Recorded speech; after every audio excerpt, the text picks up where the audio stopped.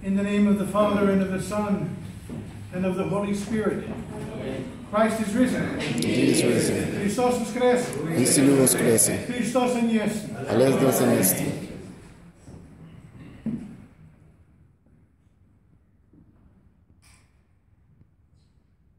My dearly beloved, we are in the time of ultimate rejoicing and ultimate gladness,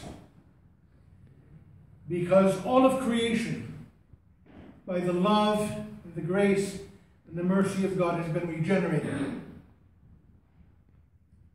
Death is overcome because Christ, by his death, annihilated death. That place that held the faithful of the Old Testament, that place where God was not, that place too is overcome because Christ descended into that place, and his mere presence there had it implode on itself. Take a good look at the icon of the resurrection. You're not going to see the gates of hell exploding and blowing out all over the place. You're going to see the gates of hell being crushed and being pushed down on itself. The domain of the evil one has been overcome. His power has been overcome. He can no longer have any influence on us whatsoever. Christ destroyed his place and the works of his disciples, those other fallen angels who followed him.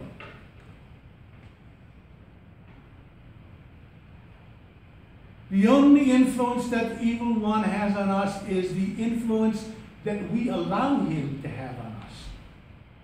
And that's a major difference between before Christ's coming and after Christ's coming. The victory has already been achieved. We need to understand and know that completely and fully. When we say he's our anchor, we anchor our hope in him, it's because he met death face to face. And that meeting destroyed death. His descent into hell destroyed the evil one, his workings, and his place.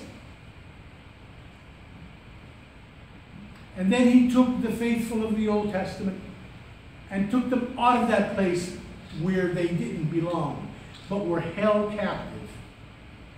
Because redemption had to be made. There had to be a sinless man living on earth in order to redeem all of mankind. And that's precisely why Christ clothed himself with flesh, became one of his own creatures for the sake of his creatures. Because as I told you on Holy Friday, when he ascended Golgotha, he didn't ascend Golgotha alone. He ascended the cross with our sins. And his blood washes away those sins. And because he met death face to face, and death had no claim on him, because he's the author of life, he rises from the dead on the third day. And in that we follow him in a baptism, in a death like his through baptism, we also follow him in a death like his because of his resurrection. And that's why we're rejoicing. That's why we're glad. We can honestly say to one another, and we can proclaim to the whole world,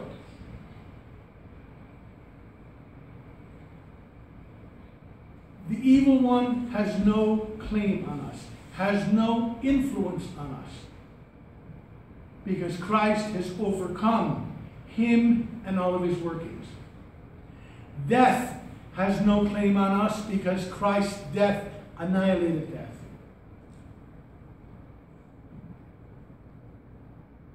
So we joyously sing, Christ is risen from the dead. trampling down death by death, and upon those in the tombs bestowing life. And the period at the end of that troparion is, this is the day which the Lord has made. Let us rejoice and be glad in it. Amen.